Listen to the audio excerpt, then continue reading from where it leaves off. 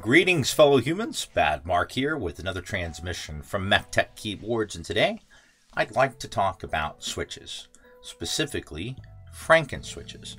Now, some of you may not know, but if you've been in the hobby for any amount of time, there's a thing called Franken switching. Taking the top of one, the spring of another, the stem of another, mixing and matching different parts of switches that work together and create a brand new switch. Now, many of you will probably be familiar with the most popular tactile Franken switch that's now sold by practically every company, the Holy Panda.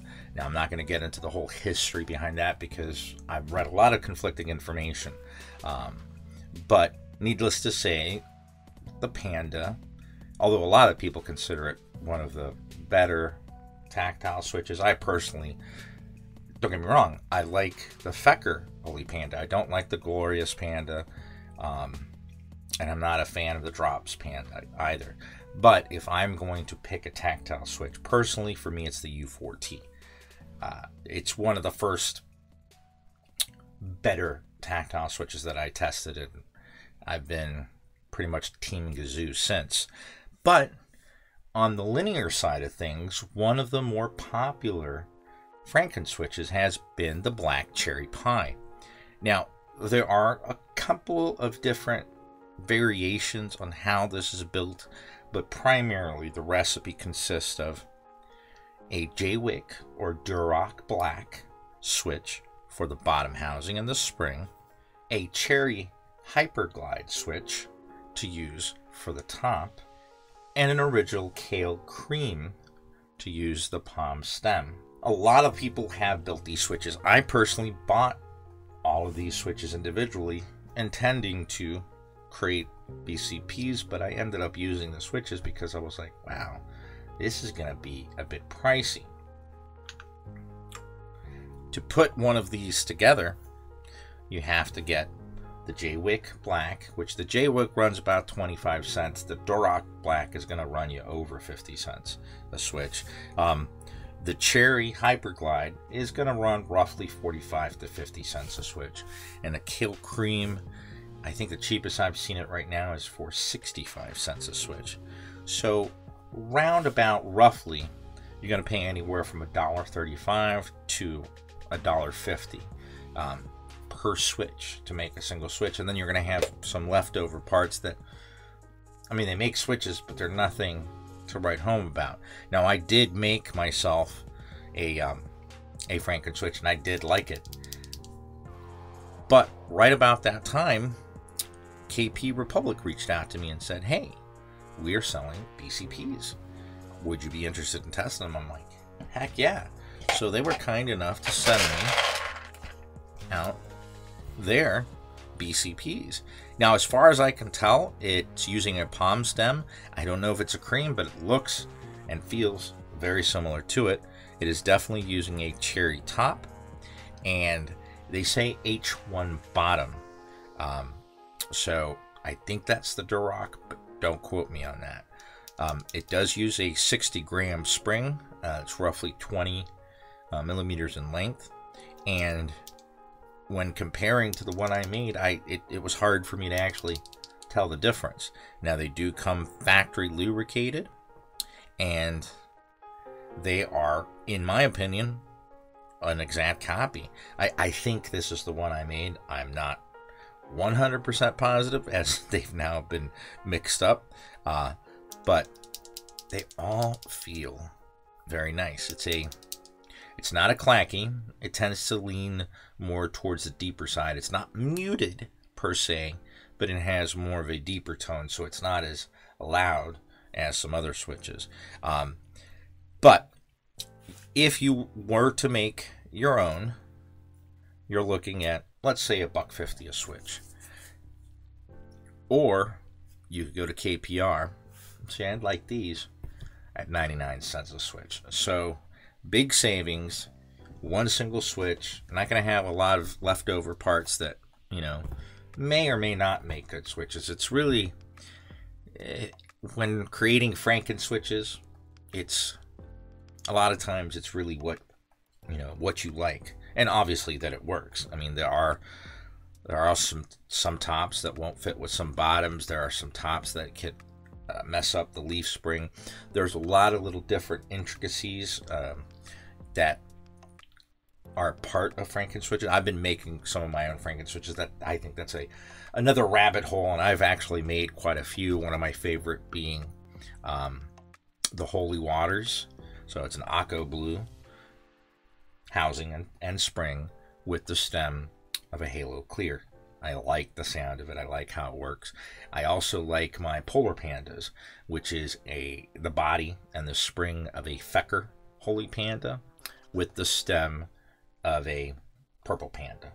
So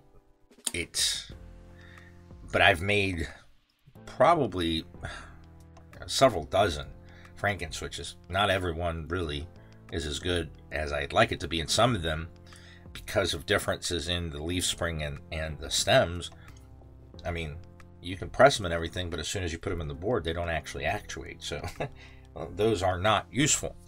So KPRepublic was kind enough to send me out these switches. I've actually been testing them in different boards.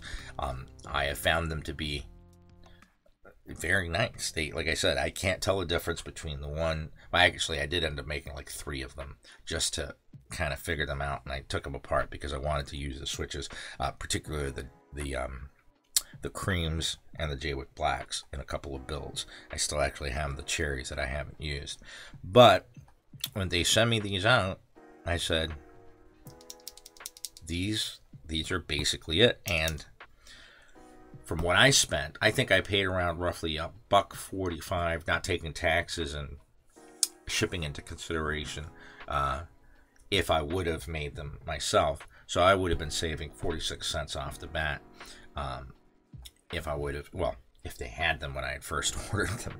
But again, like I said, even though I had the switch parts, I couldn't bring myself to do it because I'm like, man, this is going to be $1.50 a switch. Load up even just a 60%. It's gonna add up. That's $90. That's $90 for a 60%, just over. I mean, I can get some nice keyboards for that price. Anyway, so I have been testing these out. I like them. I love that they're already lubricated. Like I said, it's a defined but not sharp or jarring bottom out. It's a nice tap, almost like marbles on glass kind of feel. So today I just wanted to do a quick introduction to these in case you've ever wanted to make a BCP, but you were like, wow, $1.50 a piece. At 99 cents a piece, it's a lot more affordable. I mean, it's basically a third of the price off. So if you ever wanted to try them, then there is an option to where you can get BCPs and not have to spend that much and not be left, not have a whole bunch of switch parts left over because you just got the switch that you like. If you like linears, and I'm a tactile guy primarily, but there are some linears that I really like, and this is definitely one of them. So I went ahead and loaded up an entire batch of these into a black label, Portico 68, and loaded them up also with the Dami Key Snake Chaser. This is a keycap set also available from Dami Key and KPRepublic that they sent out for me, which I did a review video on not too long ago. So I loaded these up in this one, as I think it's more of the medium ground. In some keyboards they sound a little bit different than they do in others. So I wanted this one, or I chose this keyboard because I felt that it was a good middle ground to present what this switch sounds like. So I'm going to go ahead and leave you guys with a sound test of the KPRepublic's BCP, or Black Cherry Pie Franken switch, loaded into this Portico 68 black label with Dami Key Snake Chaser on top of it. I hope you guys enjoyed the video, and if you have any questions about these switches or any Franken switches, I know I've been slacking on Frankensuch Fridays, but I've been a little busier than usual. Still kind of cleaning up from a flood that I had a few weeks back, but everything's starting to come back, and hopefully I will get a chance to get back to doing my Frankensuch series. I do enjoy making my own switches. Anyway, I'm going to go ahead and leave you guys with the sound test of the BCPs. I'd love to hear what you guys think about it. Until the next transmission, keep calm and keyboard on.